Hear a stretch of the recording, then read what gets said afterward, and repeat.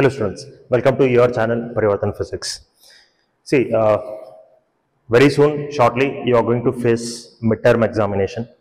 So this video is regarding midterm examination 2024. So those students who are studying second PUC this year and who are going to face second PUC midterm examination very recently, in October itself, you are going to have the midterm examination, right? So the time is very less.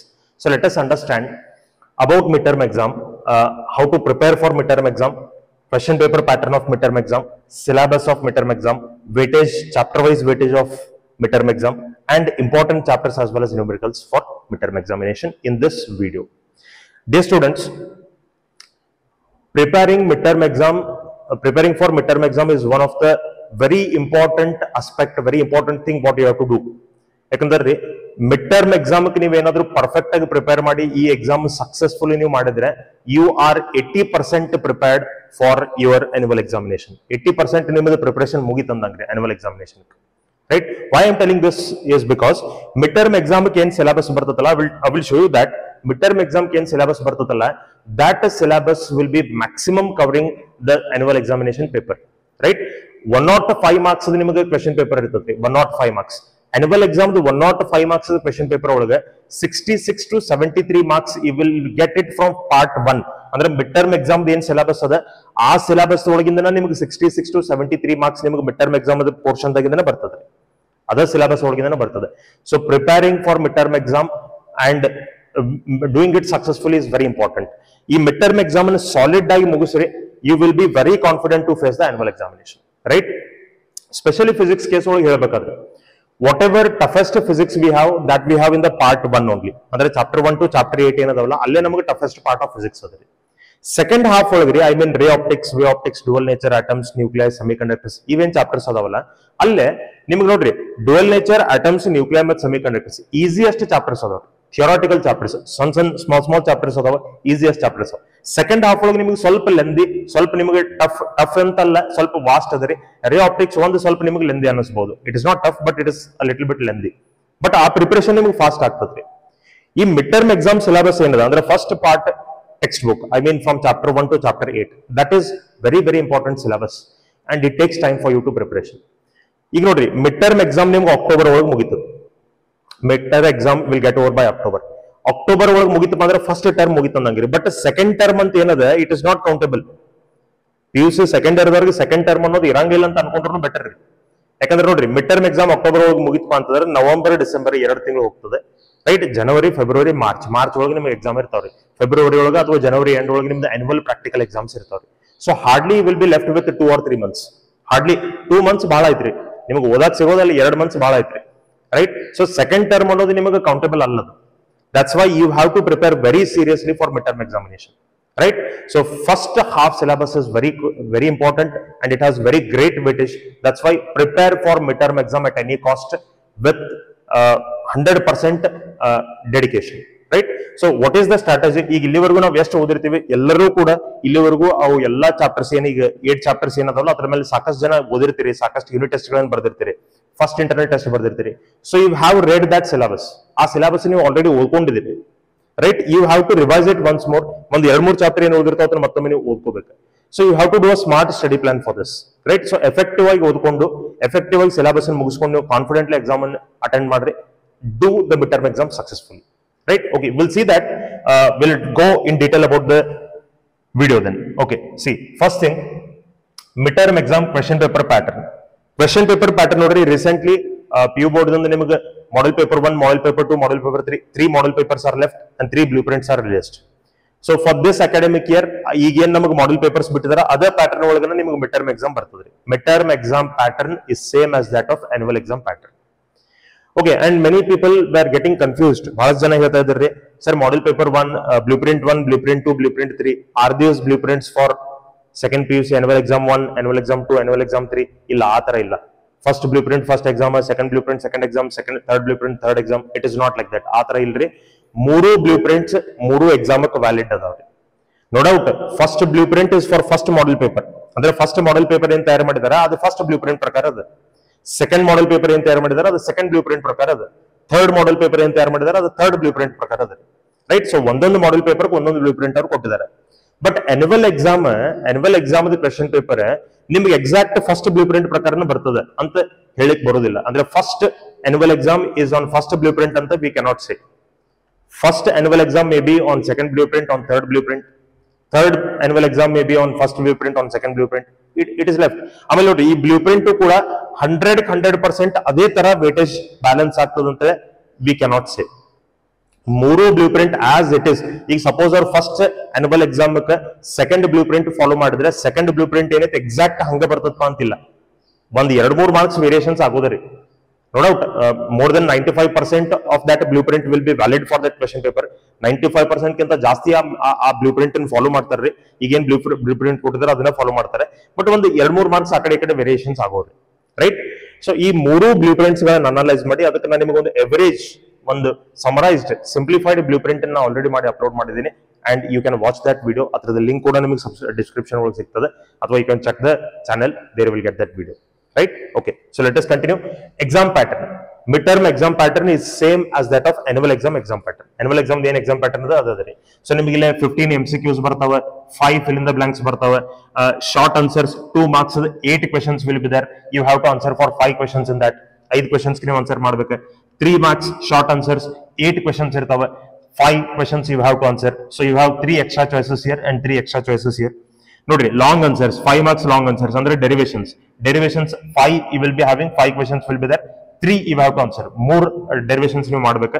Numerical problems 5 marks numerical problems, you will get 4 questions out of 4 you have to solve any 2, right? So total question paper will be of 105 marks. midterm exam ದು ಕೂಡ 105 marks ಅದೇ ಇರ್ತದ್ರಿ. and total you have to answer for 70 marks. so 70 marks ಗೆ ನೀವು answer ಮಾಡಬೇಕಾಗ್ತದೆ. annual exam ಏನು question paper pattern ಅದ, exactly the same question paper pattern you will be having for midterm examination. Okay, that's all about the question paper pattern for midterm examination. Next, we'll see about syllabus for midterm examination. Syllabus for midterm examination is part 1 textbook. Part 1 NCERT textbook. Andre chapter 1 to chapter 8. Electric charges and field, potential and capacitance, current electricity, Young's charges and magnetism, magnetism matter, electromagnetic induction, alternating current, electromagnetic waves. Right? Okay, in next, ಬಹಳ ಜನ comment ಮಾಡಿದ್ರಿ, sir ಈ simplified blue print ವಿಡಿಯೋನ ಏನ್ ಮಾಡಿ ಹಾಕಿದ್ನಲ್ಲ ಅದಕ್ಕೆ ಬಹಳ ಜನ ಕಮೆಂಟ್ ಮಾಡಿದ್ರಿ, is this applicable for mid term exam R what ಅಂತ ಹೇಳಿ. ಆ ಬ್ಲೂ ಪ್ರಿಂಟ್ ಏನಾದ್ರು ಮಿಡ್ ಟರ್ಮ್ ಎಕ್ಸಾಮ್ ಅಪ್ಲಿಕೇಬಲ್ ಅದೇನಂತ ಹೇಳಿ? No, that is not applicable for mid term exam. ಅಲ್ಲಿ ಏನ್ ನಾವು blue print ಹೇಳಿದೀವಿ, that is all for all 14 chapters, ಎಲ್ಲ ಫುಲ್ ಸಿಲೆಬಸ್ ಬ್ಲೂ ಪ್ರಿಂಟ್ ಅಲ್ಲಿ ನಾವು ಹೇಳಿದೀವಿ, right? So that is not for mid term exam. Mid term exam blue print ಅಂತ board ದಿಂದ release ಆಗೋದಿಲ್ಲ. You remember this, mid term exam blue print ಅಂತ board ದಿಂದ release ಆಗೋದಿಲ್ಲ. So midterm exam question papers probably 99% it will be district level question papers only even this time, right? ಪ್ರತಿ ವರ್ಷ ಇಲ್ಲಿವರೆಗೂ ಹೆಂಗ್ ಬರ್ತಿದ್ದು ಹಂಗ್ ಡಿಸ್ಟ್ರಿಕ್ಟ್ ಲೆವೆಲ್, ಡಿಸ್ಟ್ರಿಕ್ಟ್ ಒಂದು ಏನ್ subject teachers form ಇರ್ತದ್ರಿ, ಆ ಫಾರ್ಮ್ ದಿಂದ ನಿಮ್ ಕ್ವೆಶ್ಚನ್ ಪೇಪರ್ ಬರ್ತದ್ರಿ. 99% it will be district level question paper. Question paper pattern ಮಾತ್ರ ಅದೇ ತರ ಇರ್ತದ್ರಿ, ಸಿಲೆಬಸ್ ಇಷ್ಟೇ ಇರ್ತದೆ. ಆಮೇಲೆ ಇದನ್ನು ನಿಮ್ಗೆ ಹೇಳ್ತೇನ್ರಿ, ಈಗ ಬಹಳಷ್ಟು ಸರಿ ನಾವು ಈಗ ಪ್ರೀವಿಯಸ್ ಇಯರ್ಸ್ ಹಿಸ್ಟ್ರಿ ನೋಡ್ಲಿಕ್ಕೆ ಹೋದ್ರೆ ಕೆಲವೊಂದ್ ಸರಿ mid term exam only electromagnetic induction ಅಂತ ಹಾಕಿದ್ದಾರೆ, AC ಇನ್ಕ್ಲೂಡ್ ಮಾಡ್ಕೊಂಡಿಲ್ಲ. ಕೆಲವೊಂದ್ಸರಿ ಎಲೆಕ್ಟ್ರೋಮ್ಯಾಗ್ನೆಟಿಕ್ ವೇವ್ಸ್ ತನಕ ಹಾಕೊಂಡಿದ್ದಾರೆ. So it is left to that district. ಅಂದ್ರೆ ಆ ಡಿಸ್ಟ್ರಿಕ್ಟ್ ಒಳಗೆ ಎಲ್ಲಿವರೆಗೂ ಪೋರ್ಷನ್ ಆಗಿರ್ತದ್ರಿ ಆನ್ ಆನ್ ಎವರೇಜ್ ಎಲ್ಲಾ ಕಾಲೇಜಸ್ ಅಲ್ಲಿವರೆಗೂ ಸಿಲೆಬಸ್ ಇನ್ಕ್ಲೂಡ್ ಮಾಡ್ಕೋತಾರೆ. ಹಂಗ್ ನೋಡ್ಲಿಕ್ಕೆ ಹೋದ್ರೆ 50% ಸಿಲೆಬಸ್ ಅಂದ್ರೆ ಪಾರ್ಟ್ 1 ಸಿಲೆಬಸ್ ಹಾಕ್ಲೇಬೇಕು. ಮಿಡ್ ಟರ್ಮ್ ಈ ಫಸ್ಟ್ 8 ಚಾಪ್ಟರ್ಸ್ ಹಾಕ್ಲೇಬೇಕು. ಸೊ 8 ಚಾಪ್ಟರ್ಸ್ ಅಂತ ಹಿಡ್ಕೊಂಡೆಲ್ಲ ನಾವು ಹೋಗ್ಬೇಕು. ಈಗ we have to consider it as 8 chapters only, right? Okay, ಆಮೇಲೆ ನೋಡ್ರಿ, ಈ mid term exam blue print ಅಂತ ಇರೋದಿಲ್ಲ, ಬಟ್ ಯಾವ ಚಾಪ್ಟರ್ ಎಷ್ಟು ವೇಟೇಜ್ ಅಂತ ನಾವು ಹೇಳ್ಬೋದು, depending on by studying and by analysing the previous year mid term exam question papers. So previous year ಒಂದು 3-4 years ಅದು mid term exam different district question papers ಗಳನ್ನ ರೆಫರ್ ಮಾಡಿ I have analysed and I have prepared the weightage. So you can see that weightage, chapter wise weightage here, chapter wise weightage here. Blue print ಅಂತಲ್ಲ, ಅಂದ್ರೆ ಈ marks ಇಷ್ಟೇ, ಈ marks ಇಷ್ಟೇ, V cannot say like that in detail, but how many marks you will get from which chapter, weightage of the chapters you will get. See, first chapter, electric charges and fields. This is annual exam the marks, right? This is for annual exam marks. Okay, sorry. Okay, this is annual exam marks. This is for annual exam. This annual exam the weightage. This is midterm exam the weightage. Casually ಪ್ರತಿ ವರ್ಷದ question paper analyse ಮಾಡಿ ನೋಡಿದ್ರೆ annual exam ಒಂದು chapter weightage ಎಷ್ಟದಲ್ಲ ಅದರದ್ದು 1.5 times ಅಥವಾ 1.6 times ಜಾಸ್ತಿ ಆಗಿ mid term include ಆಗಿರ್ತದ್ರಿ. ಯಾಕಂದ್ರೆ ಸಿಲೆಬಸ್ ರೆಡ್ಯೂಸ್ ಆಗಿರ್ತದಿಲ್ಲ. ಸಿಲೆಬಸ್ ಕಮ್ಮಿ ಇರೋದ್ರಿಂದ ನಮಗೆ ಇಲ್ಲಿ ವೇಟೇಜ್ ಏನಾಗಿರ್ತಾವ್ರಿ, ಪ್ರತಿ ಚಾಪ್ಟರ್ ಆನ್ಯುವಲ್ ಎಕ್ಸಾಮ್ ಕಂಪೇರ್ ಮಾಡ್ರಿ ಇಲ್ಲಿ ಪ್ರತಿ ಚಾಪ್ಟರ್ ವೇಟೇಜ್ ಹೆಚ್ಚಾಗಿರ್ತದ್ರಿ. ಎಷ್ಟು ಹೆಚ್ಚಾಗಿರ್ತದ್ರಿ? 1.5 or 1.6 times it will be more, right? Okay, see ನೋಡ್ರಿ, electric charges and fields annual exam ಗೆ 10 or 11 marks ಬರ್ಬೋದು ಅಂತ ನಾವು ಹೇಳಿದೀವಿ. 10 or 11 marks ಅಂತಂದ್ರೆ ಎರಡು ಮಾಡೆಲ್ ಪೇಪರ್ ಒಳಗೆ 10 ಅದ, ಒಂದು ಮಾಡೆಲ್ ಪೇಪರ್ ಒಳಗೆ 11 ಅದ್ರಿ. That's why I kept it as 10 or 11, right? So ಇಲ್ಲೇ ಫಸ್ಟ್ ಚಾಪ್ಟರ್ 10 or 11 ಬಂದ್ರೆ ಮಿಡ್ ಟರ್ಮ್ ಒಳಗೆ ನಿಮಗೆ ಆ ಚಾಪ್ಟರ್ ಮೇಲೆ ನಿಮಗೆ 18 to 19 ಮಾರ್ಕ್ಸ್ ಬರ್ಬೋದು. Second chapter annual exam 10 to 11, mid term ಒಳಗೆ ನಿಮಗೆ 18 to 19 ಮಾರ್ಕ್ಸ್ ಬರ್ಬೋದು. Third chapter 13 marks annual exam, mid term ಒಳಗೆ ನಿಮಗೆ 22 to 23 ಮಾರ್ಕ್ಸ್ ಬರ್ಬೋದು. 20 ಪ್ಲಸ್ ಅಂತೂ ಗ್ಯಾರಂಟಿ ಬರ್ತದೆ, right? 22 to 23 marks. Moving charges and magnetism 11 marks annual exam, mid term exam 20 to 22 marks. Magnetism matter 5 to 6 marks annual exam, mid term ನಿಮಗೆ 8 to 10 marks ಬರ್ಬೋದು. Electromagnetic induction 12 to 13 ಬರ್ಬೋದು. Current alternating current 11 to 12 marks ಬರ್ಬೋದು. Electromagnetic waves 3 to 4 marks ಬರ್ಬೋದು.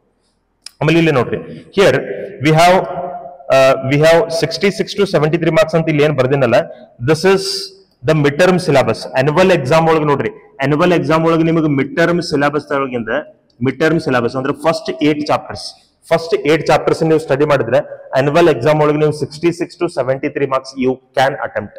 65 plus easily you can score. 65 plus out of 70 I am speaking, out of 70, 65 plus easily you can score if you make the first half physics perfect. So midterm syllabus is going to give you 65 marks in your annual examination, right? Okay, next note. Possibilities I have given here. Here we have the possibilities, right? Okay. So ಈ mid term exam ನಮಗೆ numericals ಎದ್ರೊಳಗಿಂದ ಬರ್ಬೋದು, derivations ಎದ್ರೊಳಗಿಂದ ಬರ್ಬೋದು. By analysing the question papers I am telling you this. So numericals you will get from first chapter, from second chapter, third chapter and alternating current. ಇಷ್ಟು chapters ಆಗಿ ನಿಮಗೆ numericals ಬರ್ತಾವ್ರಿ. Annual exam ಇವ chapters ಬೇಕ್ರಿ. For your final exam also you require these chapters only. For mid term exam also you require these chapters only. So at any cost don't leave the numericals from these chapters. ಈ chapters ಮೇಲೆ numericals ಒಟ್ಟ ಬಿಡಬೇಡ್ರಿ. You do it perfect ಆಗಿ ಮಾಡ್ರಿ. Derivations ನೋಡ್ರಿ, first 4 chapters ಮತ್ತು electromagnetic induction, ಇದ್ರ ಮೇಲೆ ನಮಗೆ 5 ಮಾರ್ಕ್ಸ್ ಡೆರಿವೇಷನ್ಸ್ ಬರುವಂತ ಪಾಸಿಬಿಲಿಟಿ ಇದಾವೆ. So 5 marks numericals and 5 marks derivations, right? So like this you are going to get the questions. ಈ ತರ ಕ್ವೆಶನ್ಸ್ ಡಿಸ್ಟ್ರಿಬ್ಯೂಷನ್ ಆಗೋ ಚಾನ್ಸಸ್ 99.9% ಇದೆ ರೀ. So that's all about mid term examination. I hope you have understood what I have told, what the message I have given in the video. Study well for your midterm examination, score well. If you need anything else, any help from Parivartan Physics, please put a comment. If you like the content of this channel, please don't forget to subscribe and share the channel, as well as share this video with your friends at any cost, right? Thank you so much for watching and supporting the channel. Please keep watching and supporting the channel. Thank you.